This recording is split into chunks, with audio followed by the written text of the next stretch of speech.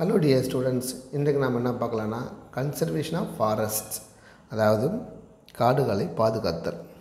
India has an area of 752.3 lakh hectare classified as a reserved forest. அதாவது இந்தியாவில் 752.3 நல்லா note பண்ணிக்கிறோம், 752.3 லட்சம் ஹெக்டர் 752.3 லட்சம் ஹெக்டர் பரப்பளவு காடுகள் அதாவது ரிசர்வ்டு ஃபாரஸ்ட் காப்பு காடுகளாக வகைப்படுத்தப்பட்டுள்ளது அப்படின்றாங்க. ரிசர்வ்டு ஃபாரஸ்ட்னால் இந்த காப்பு காடுகள் அப்படின்னு சொல்லுவாங்க தமிழ். அது காப்பு ரொம்ப அதிகமாக பாதுகாப்பு கொடுக்குறாங்கன்னு வச்சுக்கலாம், காப்பு காடுகள். அண்டு 215.1 லேக் 215.1 லட்சம் ஹெக்டர் என்ன பண்ணுறாங்கன்னா அந்த காடுகளை ப்ரொடெக்டட் ஃபாரஸ்ட் அப்படின்றாங்க. அதாவது பாதுகாக்கப்பட்ட வனப்பகுதியாக கருதப்படுகிறது அப்படின்றாங்க. ரிசர்வ்டு ஃபாரஸ்ட்னா என்ன சொன்னால் காப்பு காடுகள் அப்படி சொல்கிறோம். ரிசர்வ்டு ஃபாரஸ்ட் 752.3 அது 215.1 அந்த லட்சம் ஹெக்டர் பரப்பை நம்ம என்ன சொல்கிறாங்க ப்ரொடெக்டட் ஃபாரஸ்ட்டு பாதுகாக்கப்பட்ட வனப்பகுதியாக உள்ளது அப்படின்றாங்க. The important measures taken for conservation of forest are as follow அப்படின்றாங்க. அதாவது அந்த இம்பார்ட்டண்டான சில விஷயங்களை நம்ம இந்த காடுகள் அழியாமல் பாதுகாக்கிறதுக்கு சில வழிமுறை எப்படி பின்பற்றலாம், அது எப்படி நம்ம அதை தான் இம்பார்ட்டன்ட் மெஷர்மெண்ட்டு அந்த கன்சர்வேஷன் ஆஃப் ஃபாரஸ்ட் அது எப்படிலாம் பாதுகாக்கலாம் கீழே கொடுத்துருக்காங்க. First afforestation. அஃபாரஸ்டேஷன்னா அது மரத்தை வளர்க்குறது, காடுகளை வளர்க்குறது. டீஃபாரஸ்டேஷன் இப்போ தானே படித்தோம், அழிக்கிறதுன்னு சொன்னோம். இப்போ அஃபாரஸ்டேஷன் காடுகளை வளர்த்தல் அது மரம் வளர்ப்பு அப்படின்னு நம்ம சொல்லலாம். ஆக்டிவிட்டீஸ் ஃபார் அஃபாரஸ்டேஷன் ப்ரோக்ராம் வான் மகோத்ஸ்வா ஒன்மார்க்கில் கேட்பாங்க. Include planting and protecting trees with multiple uses which help the restoration of the green cover. Destruction of trees should be curtailed. அழகாக சொல்லிருக்காங்க. என்ன சொல்லிருக்காங்க, அதாவது கர்டைல்னால் குறைக்கப்பட வேண்டும் அப்படின்னு சொல்லுவாங்க. அதாவது ஃபஸ்ட்டு சொல்கிறேன் பாருங்கள், ஆக்டிவிட்டி ஆஃப் டீஃபாரஸ்டேஷன் 1 மார்க் கண்டிப்பாக 2 மார்க் கூட வரும். ஆக்டிவிட்டி ஆஃப் அஃபாரஸ்டேஷன் ப்ரோக்ராம், அதாவது மரங்களை அந்த அஃபாரஸ்டேஷன் அது நம்ம மரங்களை வளர்க்குறது, பல விதமான மரங்களை வளர்க்குறோம். ரொம்ப யூஸ்ஃபுல்லாக மரக்கன்றுகளை நடுவது, அதை பாதுகாக்கிறது நம்மளுக்கு ஒரு இன்ட்ரெஸ்டான விஷயந்தான். அது இப்போ இங்கே என்ன சொல்கிறாங்கன்னா அந்த வான் மகோத்சவ் அப்படின்னு சொல்ல மான் மகோத்சவம் வன மகோத்சவம் தமிழில் சொல்லப்போனால் வன மகோத்சவம் அப்படின்னு சொல்லலாம். வான் மகோத்சவா இந்த பேரில் என்ன பண்ண இது ஒரு நேமை வச்சுக்கிட்டு என்ன பண்ண மரக்கன்றுகளை இயற்கையான அந்த காடுகளில் போயிட்டு அது அழிவிலேருந்து நம்ம பாதுகாக்கிறதுக்காக இதுமாரி மரங்களை வெட்டுறதை நம்ம ஒரு இயல்பாக வச்சுருக்காங்க, மரங்கள் நடுறதை. அப்போ அதுதான் இங்கே பொதுவாக சொல்கிறாங்க. ஆனால் மரத்தை வெட்டக்கூடாது, அதுக்கு பதில் நடணுன்றது தான் இங்கே கான்செப்ட். ஒரு லைன் சொல்லணும்னா அந்த ஆக்டிவிட்டீஸ் ஆஃப் அஃபாரஸ்டேஷன், ஆக்டிவிட்டினா செயல்பாடு, ஃபார் அஃபாரஸ்டேஷன்னா காடுகள் வளர்க்குறது, ப்ரோக்ராமுக்கு பேர் என்ன நிகழ்வுக்கு பேர் வான் மகோத்சவ். இன்க்ளூடு பிளான்டிங்னா மரம் நடுறது, ப்ரொடெக்ட்னா பாதுகாக்கிறது, ட்ரீஸ் மல்டிபிள் யூசஸ் பல்வேறு விதமான அதாவது நம்மளுக்கு பயனளிக்கக்கூடியது multiple uses which is help the restoration. திரும்ப அந்த பசுமையை பெறுதல், இழந்த பசுமை ரீஸ்டோரேஷன் மீண்டும் நம்ம பெறுவது அப்படின்னு நம்ம சொல்கிறோம். அந்த பசுமையான அந்த பகுதியை க்ரீன் கவர் பண்ணுறது. டிஸ்ட்ரக்ஷன் எப்பவுமே காடுகள் அழித்தல் இருப்பது வெட்டுதல், டிஸ்ட்ரக்ஷன் ஆஃப் த ட்ரீஸ் அழித்தல் கர்டைல்டு குறைக்கப்பட வேண்டும் அப்படின்றாங்க.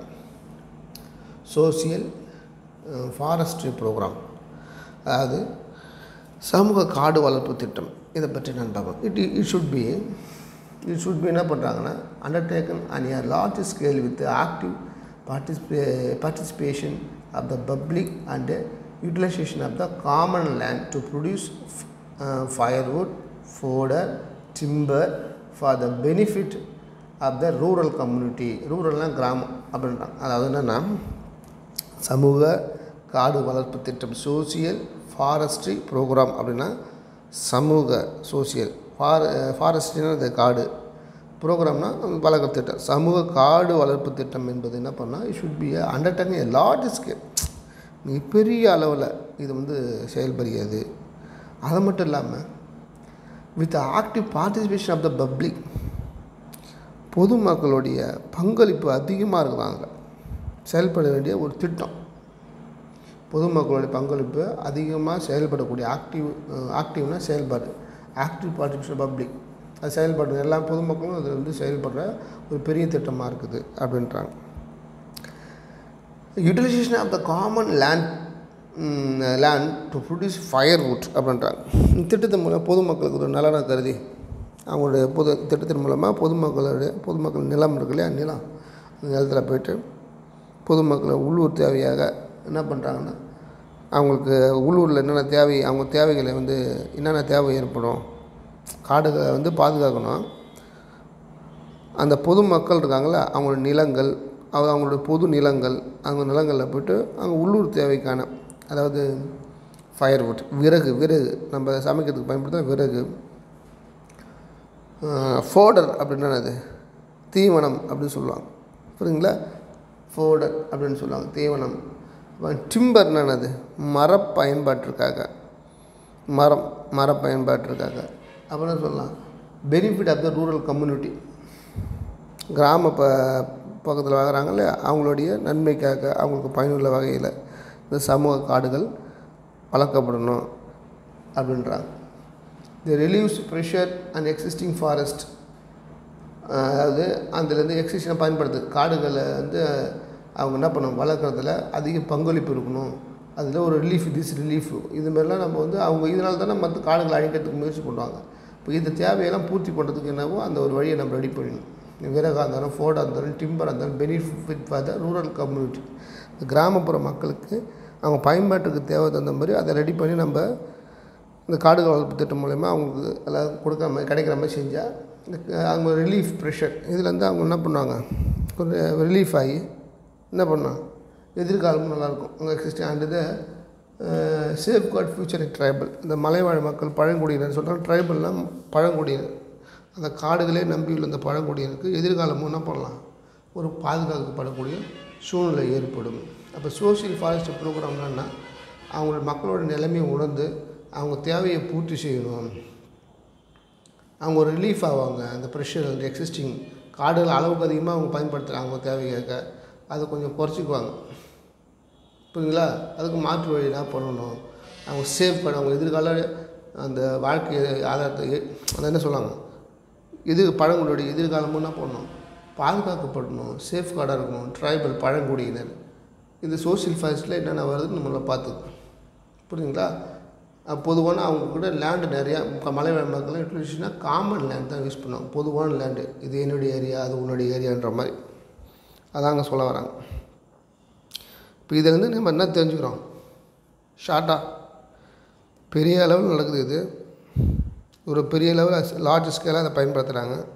இதன் மூலம் பொதுமக்களுடைய நிலங்களை வந்து என்ன பண்ணுறான், நம்ம அந்த தேவைக்கு தகுந்த மாதிரி அவங்களுக்கு என்ன பண்ணுறோம், அவங்களுக்கு வந்து ஃபயர்வுட்டாக இருந்தாலும் சரி, ஃபோடராக இருந்தாலும் சரி, இந்த ட்ரீயாக இருந்தாலும் சரி, அதெல்லாம் அவங்க எப்படி பயன்படுத்தணும், இது தேவையில்லாத எப்படி பயன்படுத்தணும், அதுக்கு மற்ற அவங்க இன்னும் தேவையை வந்து நம்ம என்ன பண்ணணும், ஒரு ப்ரோக்ராம் மாதிரி சோஷியல் ப்ரோக்ராம் வச்சு கவர்மெண்ட் மூலியமாகவே அவங்களுக்கு எதாவது நல்லது செய்வாங்க.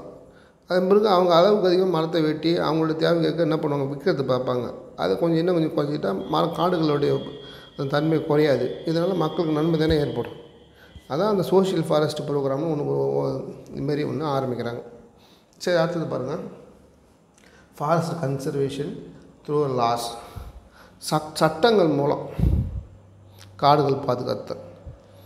காடுகளை எப்படிலாம் பாதுகாக்கிறாங்க பாருங்கள், மலைவாழ் மக்கள்கிட்ட பாதுகாக்கிறதுக்கு அவங்க தேவையை பூர்த்தி செய்யணும். அடாப்டிங்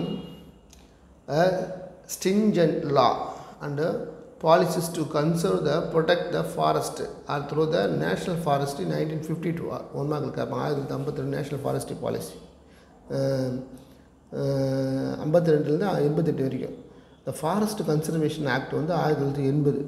இதுக்கு வந்து என்ன பண்ணுறாங்க, ஒரு சட்டம் கொண்டு வந்துருக்காங்க, ஃபாரஸ்ட் கன்சர்வேஷன் ஆக்ட் 1980.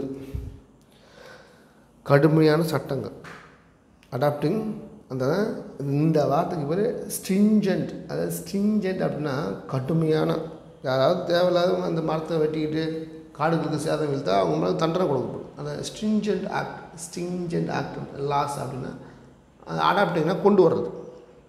என்ன அதாவது கடுமையான சட்டங்களை வந்து என்ன பண்ணுறாங்க கொண்டு வராங்க. அது மட்டும் இல்லாமல் பாலிசிஸ் சில செயல்முறைகள் இதுக்கு to conserve the protect the forest. காடுகளை வந்து என்ன பண்ணோம் பாலிசிஸ்னால் அங்கே செயல்முறைகள் போல் என்ன பண்ணால் காடுகளை அழிவதை தடுக்கிறதுக்கு சட்டம் கொண்டு வராங்க. சில பாலிசி கொண்டு வராங்க. To conserve the protect the forest through எது மூலிமா நேஷ்னல் ஃபாரஸ்ட் பாலிசி அது மூலிமா கொண்டு வராங்க. அதாவது நேஷ்னல் பேர் தேசிய காடுகள் திட்டம். நேஷ்னல் ஃபாரஸ்ட் பாலிசின்னு தேசிய காடுகள் அந்த சட்டம் பாலிசினா இங்கே கூடிய சட்டத்தை சொல்கிறாங்க. 1952 1988 வரைக்கும், 52 88 வரைக்கும்.